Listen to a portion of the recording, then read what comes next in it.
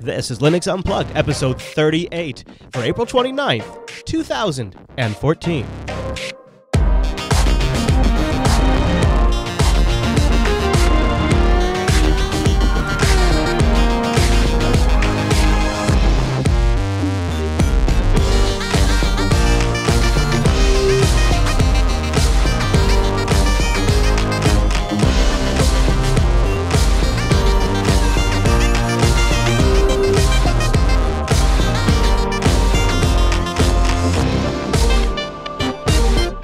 Welcome to Linux Unplugged, your weekly Linux talk show that's still a little hungover and still pretty dang happy from the most excellent LinuxFest Northwest. My name is Chris.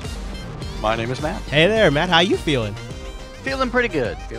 Good. Well, I'm looking forward to today's show because we have some follow-up interviews that didn't make it into this Sunday's Linux Action Show from the floor of LinuxFest Northwest. If you watched our live stream, and a lot of you did, and we had a great show, but that was always at our booth.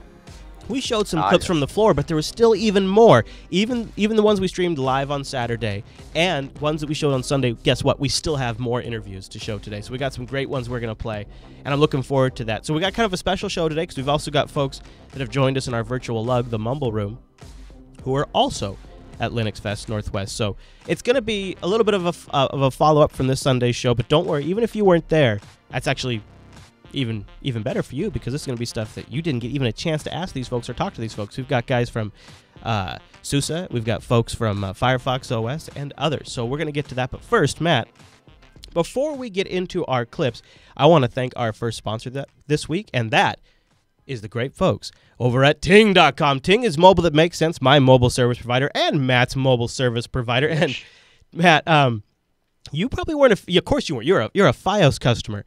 But last Thursday, I don't know if you heard about this, Comcast got their fiber connection completely cut, and we were out of internet connectivity for the entire day. It started like at 1 a.m. in the morning, and it lasted until about 4 o'clock in the evening.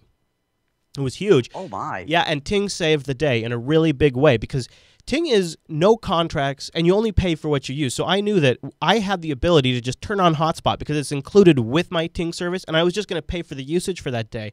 And it was just absolutely critical because Alan had just flown in from Canada. That's another country. And he was here in studio to do TechSnap, and we didn't have any internet connectivity. I mean, that was like worst case scenario because when does that ever happen? And Ting totally saved the day. We got I don't want to waste my Nexus, right? I grabbed Dorikai's HTC One, put that down on the table, turned on the Wi-Fi hotspot mode, and boom, Al and I were able to prep the show. We even started the first half of TechSnap live using the HTC One tethering. It was pretty crazy. And then thankfully, after the news segment, the regular internet connectivity came back up. But, I was getting like 15 megabits on my LTE connection. So here's what I want everybody to do. Go over to linux.ting.com. Yes, linux.ting.com, and check out what you would save by plugging into that savings calculator. I think you'll be pretty impressed. Go down also and watch the demo of their cool dashboard. It's really intuitive, and it makes it really straightforward to manage your account. And that's one of the things that, now that I've been a Ting customer for over a year, I really genuinely appreciate how great that interface is. And I feel like I've never, like, Matt, when I got you to sign up with Ting, I was like, Matt, you got to try this out. Matt, you got, like, even before they were really coming on as a sponsor, like, Matt, you got to look at this. And then also now with Rikai, I've given him a phone, and neither one of you did I ever have to say, this is how you use the dashboard, this is where you log in, this is what this does. It just makes sense. Like all of the Ting lineup does. And you know what's really great? It was simple. Yeah, you could walk right into it, and you were good to go. What's really great now is that now that we have multiple lines on that dashboard, it's really simple to just say, okay, this is the cost of X, this is the cost of Y. We can keep everything separated. We can set up alerts if we need to. It just, the more devices you add, it still stays simple and intuitive, and that's what I love about it. But I've got great news. If you already have an HTC One that's compatible with the Ting network, and they have a BYOD page where you can check out what devices are, you can now bring it over to the Ting network. You can now bring the HTC One over to the Ting network, and that's pretty exciting because that is a really good phone. I really love the HTC One. So go over to linux.ting.com. That'll take $25 off your first month of service if you're going to bring, like, say, the HTC One or any compatible phone. If you don't already have a phone, then going to linux.ting.com will take $25 off your service. And that, if you're like me, will pay for your first month of service. Linux.ting.com. And a really big thank you to Ting for sponsoring Linux Unplugged. Love those guys. And the Ting devices were showing up in representing at LinuxFest Northwest, and we were using Viber to stay in communication. That I know Viber isn't perfect with security, but at LinuxFest Northwest, it was so great to have group chats with picture and voice capabilities, like quick, like almost like radio. Boop, boop, Roger that. I'm moving down to the lobby. Over, and it would just send it to everybody. But then also to be able to work on my laptop and also keep in the Viber discussion, that was really cool. And having those on the Ting devices was awesome. Okay, Matt, go ahead.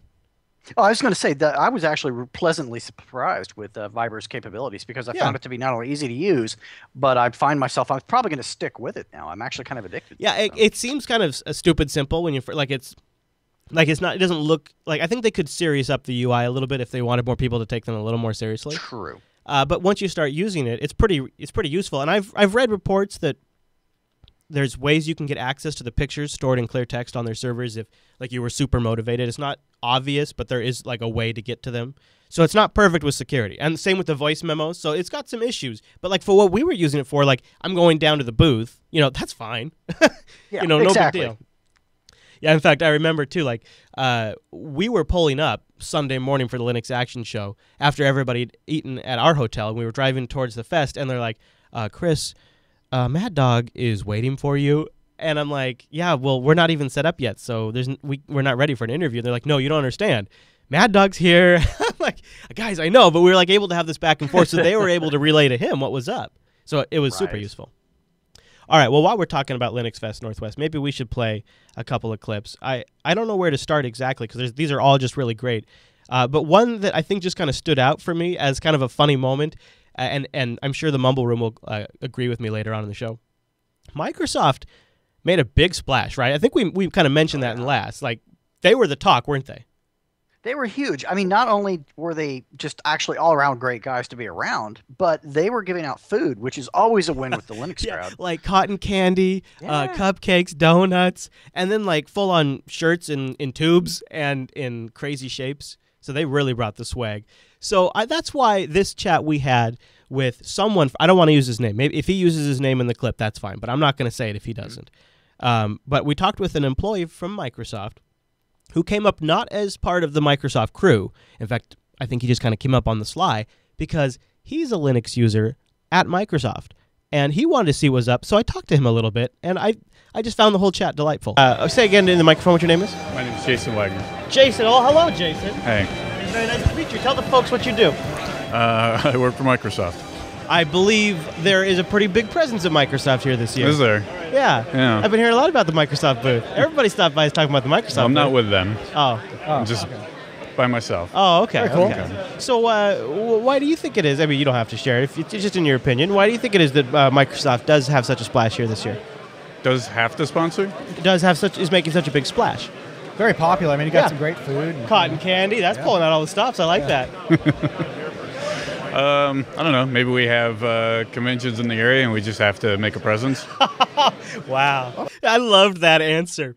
I couldn't believe when he said, I mean, I don't know, man. Basically, we have a budget, and this one's local, so it's easy for us. So what we kind of do is just figure, look, they have this much money, so we just send them up. And it was just funny because if that's true, they don't project that. They seem genuinely interested to be there. I definitely felt like there was more of a genuine connection there for sure. Yeah. All right, it continues on. So now he's going to talk a little bit how I eventually find out that he's a Linux user at Microsoft, but it takes me a little bit to get there. Wow. Maybe. I thought you were going to tell me something more fancy than that, No. to be honest with you. It's probably pretty simple. What do you do for Microsoft? What's that? What do you do for Microsoft? I do IT. Oh, okay. Yeah. Do you have much Linux at Microsoft that you end up working I with? don't work with it. But you're just kind of curious what goes on up here? Yeah. So what do you think? I'm loving it. I'm running it at home now. Oh, yeah? Oh, Yeah, nice. my primary desktop What is distro do you use? at home or on my workstation. I use Arch Okay.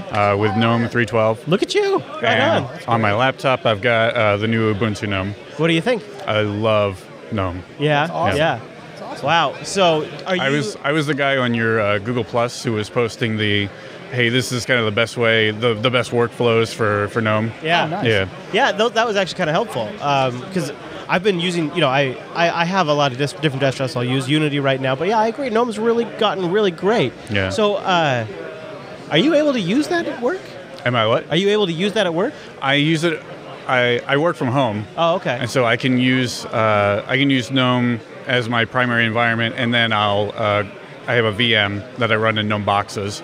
So that's Windows 7. Yeah. And I do everything for Microsoft there. That's really interesting. Yeah. GNOME boxes. Yeah. Yeah, I use GNOME boxes too. We even use the smart card readers, and I'm able to pass that through USB. Oh, nice. So Okay. So is this the first Linux Fest for you? this is my first Linux Fest. Very cool. Have you gotten any sessions? Have I gotten any what? Sessions? Any sessions? Oh, yeah. And what do you think? It's pretty good. Anything stand out? I went to a Python, intro to Python. That was really great. So I'll be picking up some of that. Yeah. Very cool. Good. I just went to Brian's Yeah? SUSE talk. Did you enjoy it? Yeah, I did. Good. What do you think of SUSE? I'm not sure yet. I'm going to have to try it. Yeah. But I picked up a SUSE and Fedora CDs, and we'll Yeah. see how that goes. It's going to give them a try, huh? Yeah, I think so. Good. Arch is, it really scratches an itch for me. Yeah. I love the AUR, but there's just a bit too much breakage than Yeah. I can tolerate on my primary machine. Sure. The other day I couldn't update my system because some font thing got changed, Yeah. whatever that was. Yeah. I'm using the Infinality packages. Yeah. Love them. And Beautiful fonts, though. beautiful, Yeah. absolutely beautiful. Yeah. But I couldn't update for a day until I figured out what the break was. Were you able to fix it? I was able to. I had to find some forum post about it. Yeah. I'm not sharp enough to do it myself yet, but Yeah. yeah. I've had a few bumps like that too. It feels like it's only been a few times every couple of months maybe, but it's enough that I could see how, somebody could be kind of sensitive to it, because if you're busy, Yeah. it gets kind of and then you don't want to fall too far behind. Exactly. Yeah, especially in Arch. So I try to do it every 2 or 3 days, and then if something breaks, and I've got a day or two to kind of get on it, and then Yeah. I'm never really like a week behind or anything. Yeah. Well, very good. Well, I'm glad you stopped by. After he got up, what I said is, yeah, it doesn't break that often for me anymore, but I think if it ever broke to the point where it took me more than 30 minutes to fix it, I'd probably wipe it. Oh, really? Yeah, I think that's how I feel about it. Like right now, I've never had anything break that's taken more than, you figure 5 minutes to do the quick search, 5 minutes to read it, and then about 5 minutes to fix it. And if it, that's not too bad considering, what I get in return. True. Anyways, I just thought that was an interesting conversation with a Microsoft employee who's running GNOME 3. Now he's doing it remotely though, but I like that one. So we also But that's still clever. That's still clever. yeah, and I wonder how many other closet Linux users there could be hanging out at Microsoft. So we had a chat with Peter from SUSE, and Noah asked him a few great questions, and I wanted to roll that. We're here with Peter Linnell from the OpenSUSE and SUSE project. How are you doing today, Peter? I'm doing fine. Want to note, you pronounce it SUSE, like John Philip SUSE. It's always a confusion for people. SUSE. Well, tell me a little bit about SUSE and OpenSUSE and what the differences are between the two. Well, for starters, SUSE, the company, is actually the oldest enterprise Linux company, started some 22 years ago in 1992 in Germany. And in the SUSE time frame, when after SUSE had gotten bought by Novell, the decision was to open source all of the SUSE enterprise. And from that, now OpenSUSE, the community project, is basically upstream for the SUSE Enterprise Linux product, which will have a new version coming out in the fall. Okay, now you work with both OpenSUSE and regular SUSE, is that correct? That's correct. I'm an OpenSUSE community member, which many SUSE employees are. As well, I'm an employee of SUSE, the Enterprise Linux company. I cover the West Coast as a sales engineer. Okay. Now, even though one is more of a business model, one's more of an open model, they're both technically open source software, correct? Correct. 99% of what SUSE Enterprise Linux is actually GPL compatible software. It's open source. You can download the sources. When you're a SUSE customer, you get all the source DVDs and source RPMs. What exciting things are the OpenSUSE project working on, or the SUSE project working on? What exciting things can we look to see that might be coming up? Well, one thing we're doing, and tomorrow I'm going to give a talk on it. It's called the Open Build Server. And we're almost a victim of our own success in that OpenSUSE, the community distribution, has grown dramatically in terms of the packages. We went from 5,000 to near 9,000 packages now. And the challenge is the release management. So we're refining the tools behind the scenes to have a better release management plan for the next version of OpenSUSE. Other than that, we are continuing to push the envelope in kernel and things like that. And the other great part is the SUSE engineers who work on the enterprise kernel are constantly contributing back into OpenSUSE their fixes, enhancements, and things like that. Perfect. Well, thank you very much. I appreciate your time. Thank you. Good talking with you. Yeah, the SUSE booth was really one of the great ones. They always have a great approach to it. So that's one of the fun ones. And they had it in a great spot this year, too. Nice. So we had a chance to chat with Adam, who showed up with something kind of cool. I gave it a mention in this week. It's called Crouton. And I'm particularly interested in it because I have this C720. That's a pretty good machine, but I've had some flakiness under Linux, and I almost wonder if maybe I should give Chrome OS more fair of a shake. Because there's some things I do like about it, and I feel like to really have a well-rounded opinion, I should probably give it more than a few hours, like I did before. So I was thinking, I would kind of like to go back to Chrome OS on the C720 for a little while, but I'm just not quite ready to give up full desktop functionality. I like the option of sometimes actually getting something considerable done on a laptop that size. And so Adam happened to show up at just the right time to talk to me about Crouton, and now it's really got me thinking about juicing up my Chromebook. Welcome to LinuxFest Northwest. Thank you very much. 2014. I give Jupiter Broadcasting full credit in getting me out here from Flagstaff, Arizona. Oh, wow. Wow. So you brought your Chromebook with you. That. Yes, I did. But it seems to be a little schizophrenic. Nice. Very fun. Because just a few seconds ago, I thought that thing was running Linux. What's going on? So it is running Linux at the same time as it's running the Chrome OS. Sounds awesome. Let's see There we here. go. Yeah, there you go. All right. So how are you doing this? Because I know there's dual boot, but this isn't dual boot, right? This is the Chromebook. Oh, Yeah. that would No, be dual nice. boot. You're not using dual boot. Oh no, there is a check that out. Crubuntu project where you can install in place of Chrome OS almost any distribution of Linux you want. Yeah. This is a different project. It's up on GitHub. I could pull up the link in just a second, but it's called Crouton. Crouton. Crouton. If you Like the kind I eat? yeah. Just do a GitHub search for Crouton, and it's basically a shell script that you download that handles finding whichever desired distribution you'd like to run in a CH root.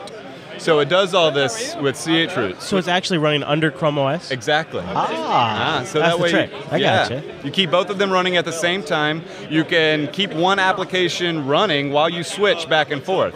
I can have YouTube playing on Chrome OS while I hop over into Linux to do some mono develop, or maybe my TeamSpeak, or those few applications that I haven't been able to completely Get away from. Yeah. And also I love Linux. I want to use Linux.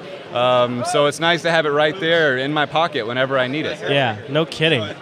So what kind of overhead? I mean, Chromebooks are kind of historically tight on resources. So does this kill the resources on a Chromebook?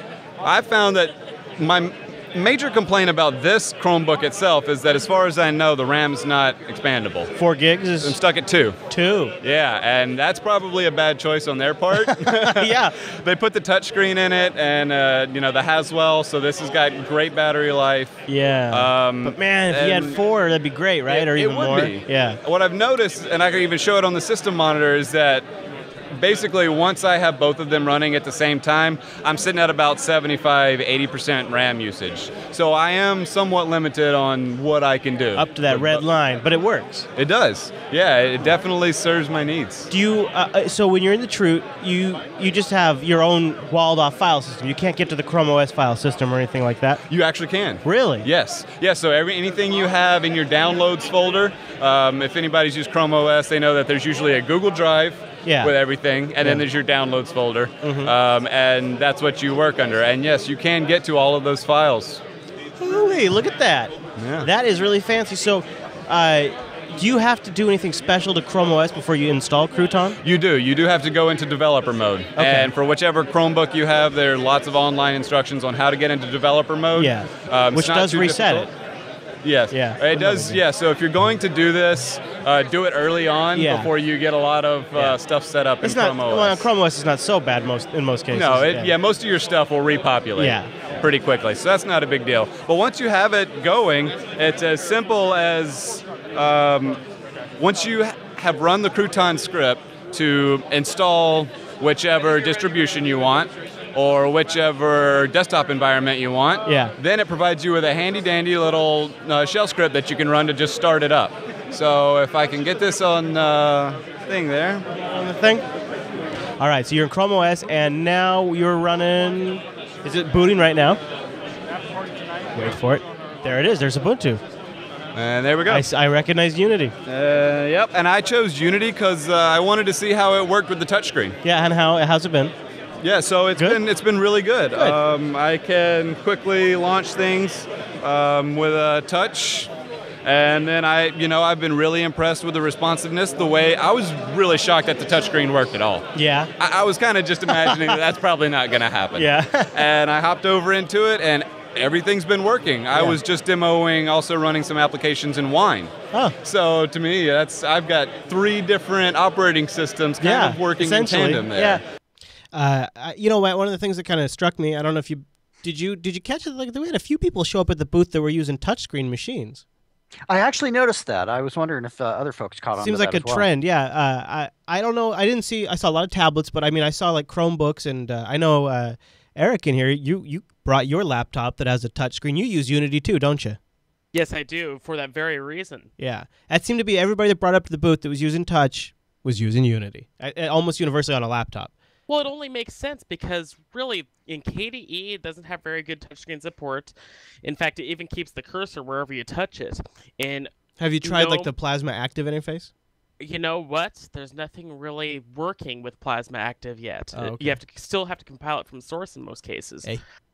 So yeah. So there's that, and then I tried GNOME, and GNOME it is not as easy to resize windows or even move windows as it is in Unity. For instance, you can't drag it by the title bar in GNOME for some reason.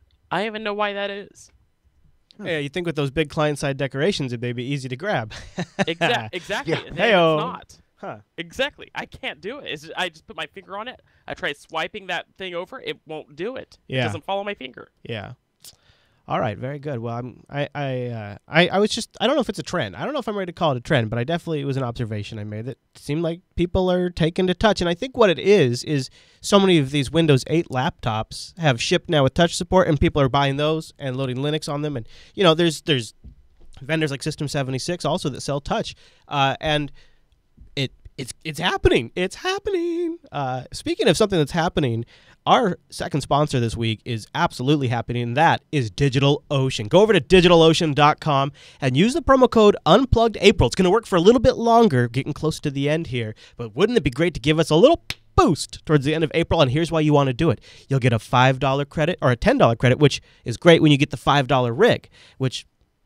do the math there. That's 2 months for free when you use our special promo code UnpluggedApril. So what is DigitalOcean? DigitalOcean is simple cloud hosting dedicated to offering the most intuitive and easy way to spin up a cloud server. Folks in our audience have gotten these things up and running in 40 seconds, 47 seconds. Most folks, and don't be ashamed if you're one of them, 55 seconds. And pricing plans start at only $5 per month for 512 megabytes of RAM, a 20 gigabyte SSD, which is awesome, 1 CPU, and a terabyte of transfer. And the best part is DigitalOcean has data center locations in New York, San Francisco, Amsterdam, Singapore. You name it, you can put a rig there.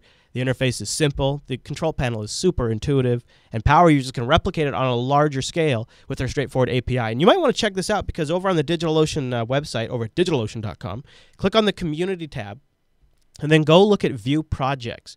These are community projects that some of them are using this DigitalOcean API to really provide some great functionality. On Sunday, I talked about an application that ties in with Ubuntu to manage your droplets, to turn them on, turn them off, check their IP, their OS status, things like that.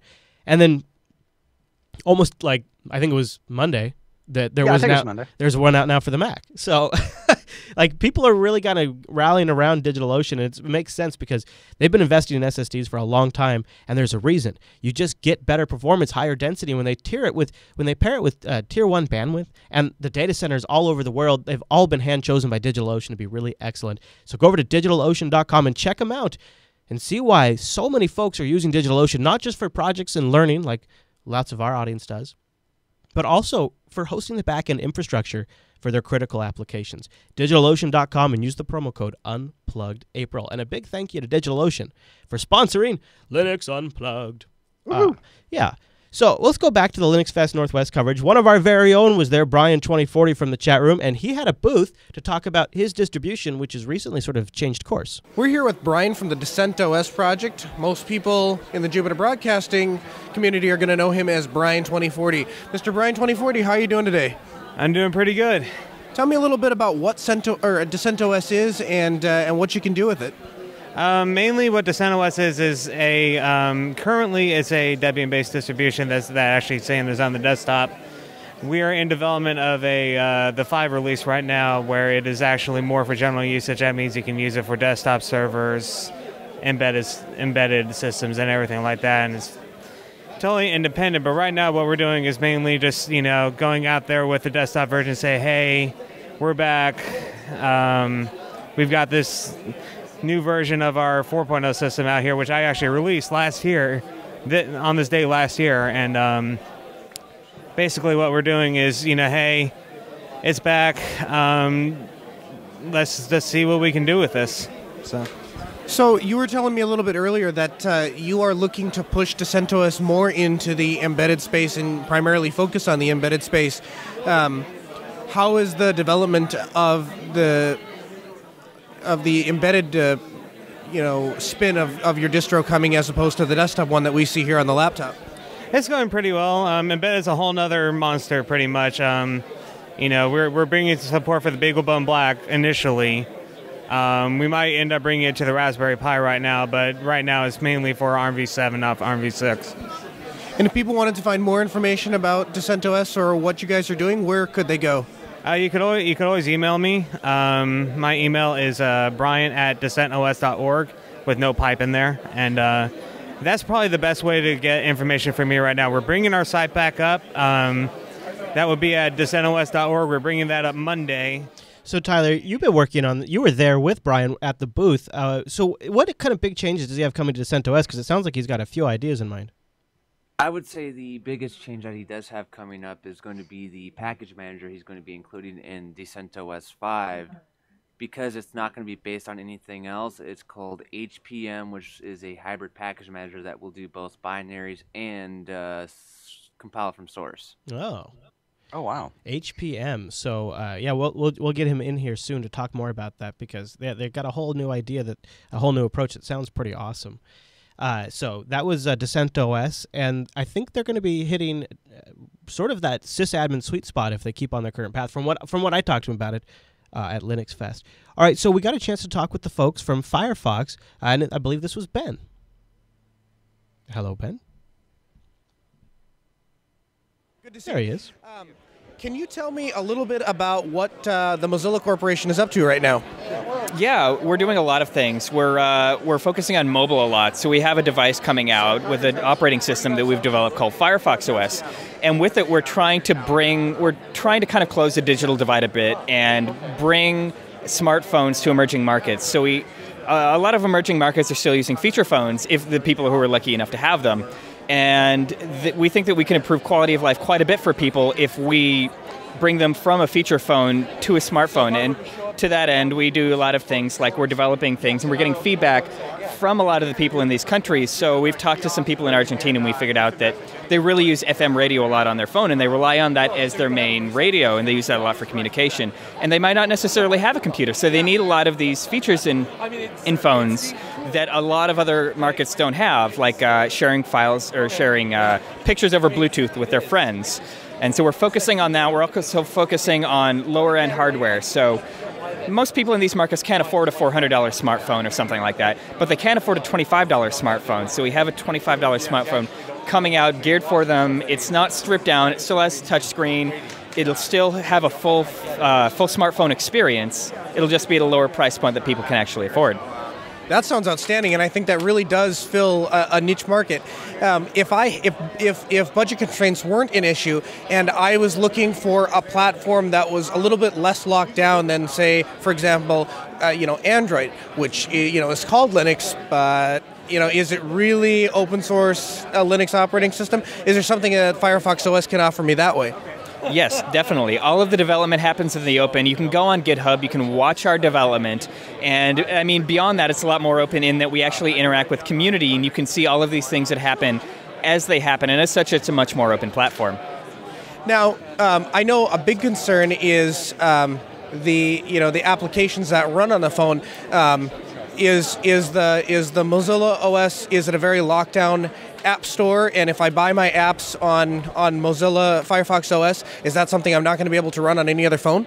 No, absolutely not. That's not something we want. And so we actually created a standard. So all of the things, create apps for Firefox OS are now part of the upstream standards that they use, like JavaScript and programming languages, things like that. And so you can actually write apps that are web apps, and they have access to things like hardware. So you can write a web app to use your camera, and you can write a web app to make phone calls, things like that. And these are also compatible with the desktop, and they're compatible with other operating systems like Ubuntu. Ubuntu have said that they're going to be fully supporting Firefox OS apps, for example. So when you write an app, you can run it in many places. Because they're web apps, wouldn't they technically work on any device that has a web browser? Absolutely. So you can actually share a lot of assets. Obviously, like a desktop browser is going to have a much bigger screen, so you have a different layout, but you can reuse a lot of the same resources for that. Outstanding. Well, thank you so much. And if somebody was interested in learning more about Firefox OS, or if they wanted to make a donation to the Mozilla organization, where would they go to find more information? Okay. Mozilla.org is going to be a great resource on there. It should have everything you need, and it's very intuitive. Sounds good. Well, thank you very much for your time. We really appreciate having you. Man, didn't Noah do a great job? He really did. Yes, he sure did. I thought that guy's answer regarding web apps, where he said, everybody knows the benefit to web apps if you can make it truly integrate at the OS level, but still then also have something that works in the web browser. That really would be sweet, because the thing about it from a lazy developer standpoint, that saves them a lot of time. So I don't know. He says it can access the camera and all that good stuff. Web apps are getting pretty good. Maybe Firefox OS, whatever it's going to be called, has a shot.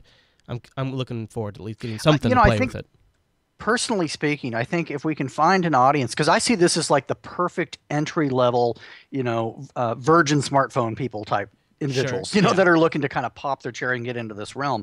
My mom is a great example. You couldn't get her to use a smartphone to save her life, but something like that where it has a reasonable barrier to entry, especially at that price point, that doesn't sound so scary. What about, Alan, what about you? I mean, you have a Nexus S, so you're not totally, you obviously don't feel the pinch to have like the most crazy high-end smartphone, and I don't think you have too many apps on there. Would you consider a Firefox OS phone if it did calls, texting, email, and maybe Twitter and stuff like that? I don't think he's there. Well, that's too bad. I'd be really curious, because Alan's basically he got one phone like at the start of TechSnap, and he's used the same phone. Meanwhile, I've had like 6 phones. I'm crazy. This is true. He's a no-frills individual when it comes to stuff, and I think he's really kind of got a system that works for him, and he's probably just going to stick to that. Yeah, and I think you probably nailed it. I could see also a class of geeks out there. I think there's a lot of geeks that walk around with a feature phone a lot more than we suspect. I think it's especially with like tablets, like you can get something like the Nexus 7 that fits in your pocket anyways. And then if you just have a feature phone to make phone calls and send a few quick text messages, no big deal. There is. Well, I think there's. Yeah. Go ahead, Tyler. I was saying, as somebody who currently has a Galaxy Nexus and wanting to look for something more powerful, I think something like a Ubuntu phone would speak more to me than Firefox OS. Yeah. What do you think, Matt? Boy, that's a tough one. Trying to draw the comparison, or the comparables rather, between Ubuntu phone and Firefox phone. I would need to spend some real quality time between the two devices, because I think they definitely scratch different itches.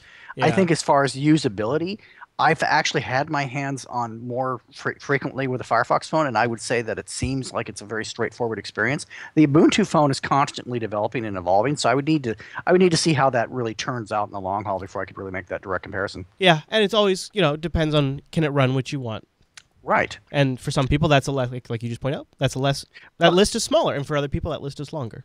I think so. And I think the other thing to really consider, too, is that I think potentially they will be tapping into much of the same market. I think they'll be tapping into much of the same type of user. Right. People that just want a smartphone, but then at the same time, they don't necessarily need an Android market. Right. They don't necessarily care about that other stuff. I mean, Firefox seems like it has a bit of a head start right now, but if Ubuntu starts with a good splash, they'll essentially be in the same spot, kind of going for the same customer.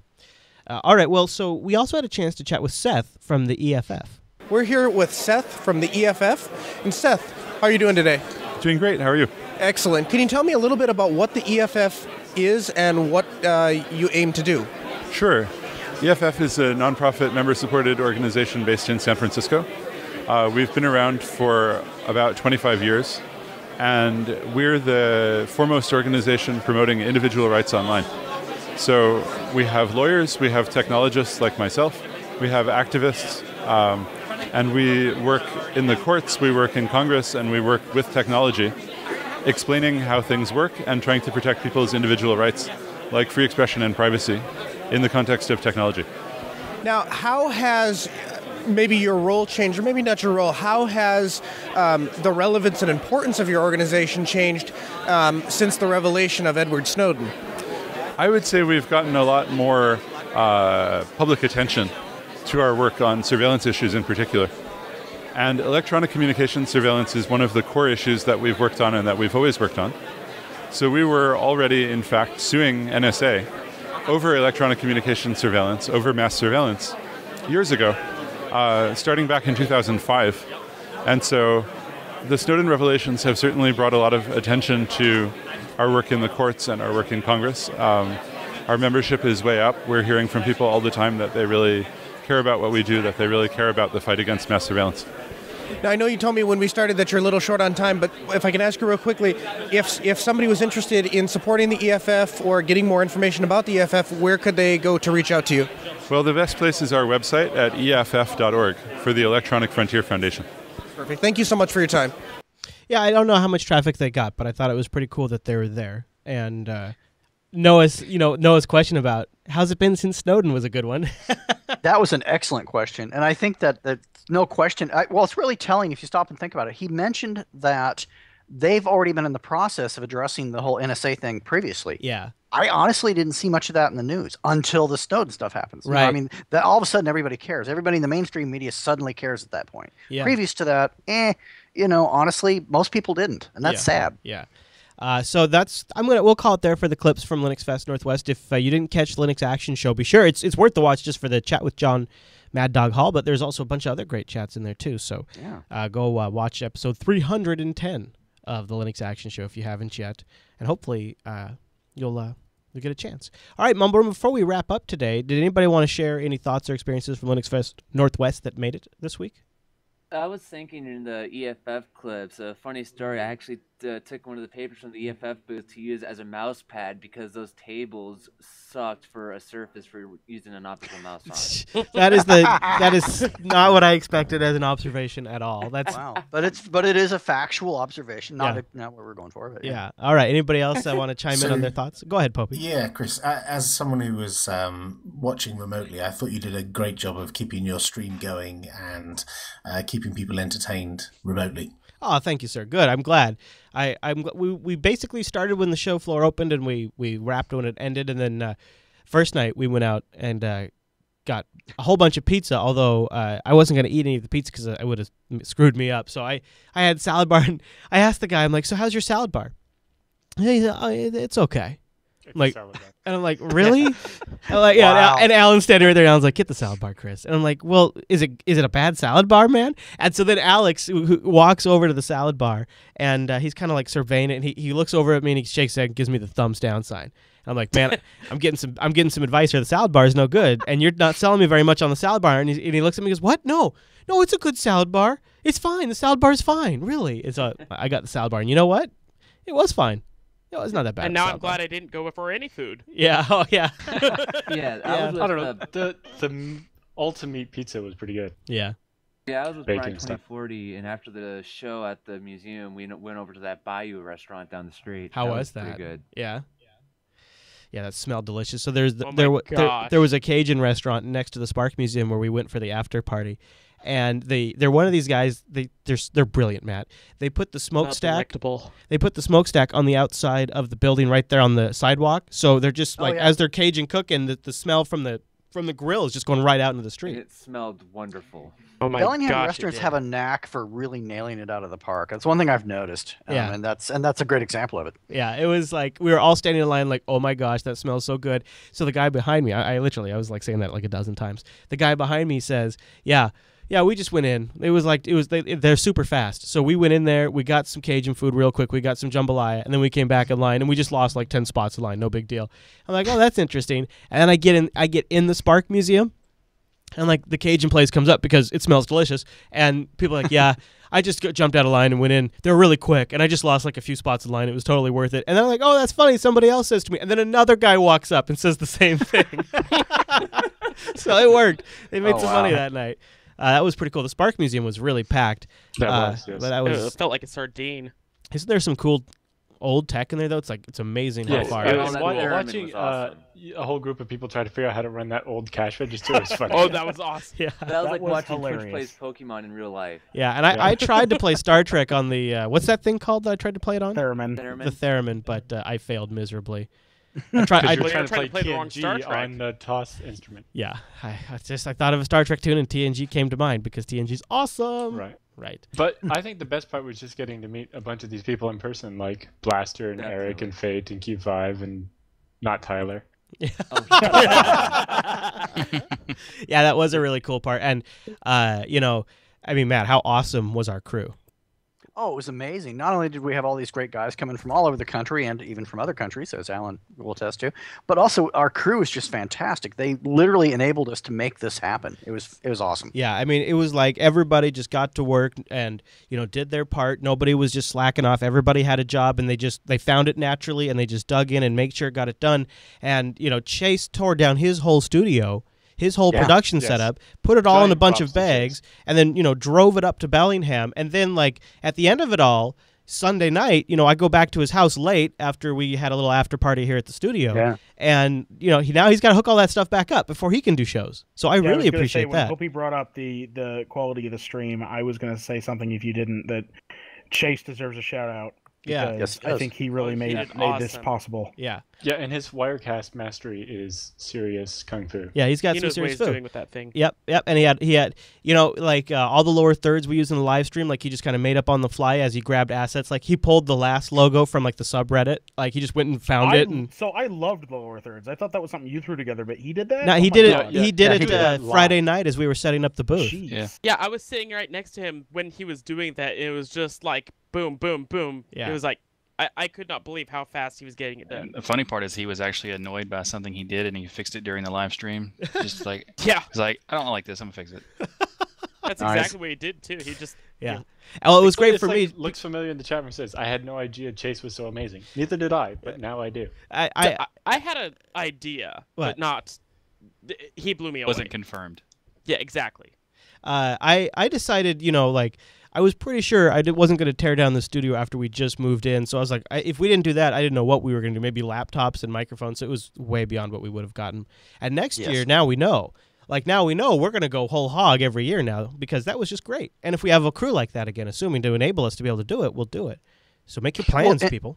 Probably have just more. The parallels. I mean, it's like having that managed, having Chase, master that entire setup so that we could do what we needed to do. Yeah, let us focus on our stuff. Oh my God, it was awesome. Yeah. Yep. Yeah. It was absolutely super cool. Plus, that's where Chase in your face was born. And yes, and boy, he was sure excited about that. Yeah. Yeah, really excited. What is the website? ChaseInYourFace.tk. That was his big thing. He's like ChaseInYourFace.tk. Yeah. He's like, you guys couldn't even do a .com. I mean, like, really? I was like, no. He was just like, I mean, if you're gonna do that, it's like, we have all these GoDaddy codes. Yeah, there you go. Yeah, get it for a good deal, right? Yeah, and I think too, I really wish more industry people who run these events would come to this kind of event to see it, because you could take some of this format and apply it to other types of fest or cons or whatever they are, and I think there would be some winning recipes. You wouldn't have to change the other formats very much, but they call it a low stress fest, and that's very true. It was very true. It was very low stress. I was amazed at how nonchalant, just easy it was. Yeah. Just the overall vibe was just calm. And one thing that's kind of neat, because it's at a technical college, which, first of all, is a beautiful campus, and second of all, they really made that showroom really nice that we had as the main room. But what's neat is to run the network. It's like some of the networking students' like final test, one of their, or not final, but one of their big tests for the whole class is they run that wireless network. They make sure that LAN stays up, and they are responsible for all of it. And they're really helpful. Like, we were able to get a line punched through the firewall, so we were outside the firewall. We got our own static IP address from their provider, and had a direct connection out to Scale Engine. So we were, our stream was very steady. There was one time when Albert decided to post a video and he killed our stream.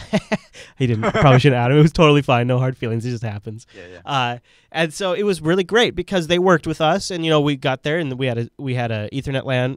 They specifically punched it down, and wireless wasn't perfect. We had issues, and we also had ways to solve that. But for what you get at a conference with, I think now the number is actually up to like 1,600. I think it's even higher than what we said in the show. To have 1,600 people who, all of them probably have a cell phone that has Wi-Fi. Most of them have a tablet or a laptop that has Wi-Fi. I had 2 devices on me. I had my laptop and my cell phone that were taking up Wi-Fi. So when you figure 1,600 people, many of which have 2 devices on the Wi-Fi network, it gets pretty nuts, and they still managed it. And I'm just thinking, like, as somebody who worked in education for a little while, and or somebody who was a student at one point, it would be so cool to have a last lesson like that. So that's just kind of, at the end of the day, one of the neat little side things about Bellingham and the technical, and having the Linux Fest at the Bellingham Technical College.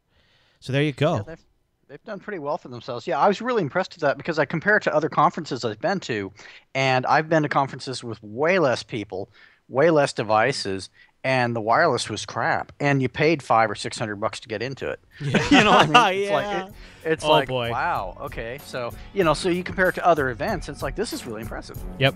And next year, I don't know how we're going to pull it off, because I loved having the live stream. So we'll always have that. I want to do that every year, but I also want to try to get to some of the sessions. And yes. just attend some of those. So I think we'll do shifts or stuff like that. But as it starts approaching, I'd love to, maybe the community can work together and we can find ways to get folks out so they can experience it, because it's a really good time. But Matt, with that, I think we'll come to the end of this week's Linux Unplugged. Now on Sunday, on the Linux Action Show, we're going to do a gaming episode, because honestly, it's just Matt and I have an itch that we need to scratch, and we still have these loaner laptops, so we figured why not have some fun from System 76 and run them through their paces.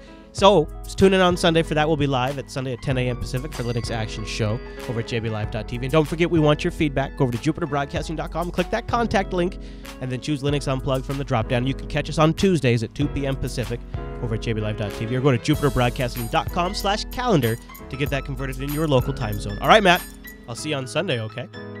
See you then. All right, everyone, thanks so much for tuning in this week's episode of Linux Unplugged. See you next Tuesday!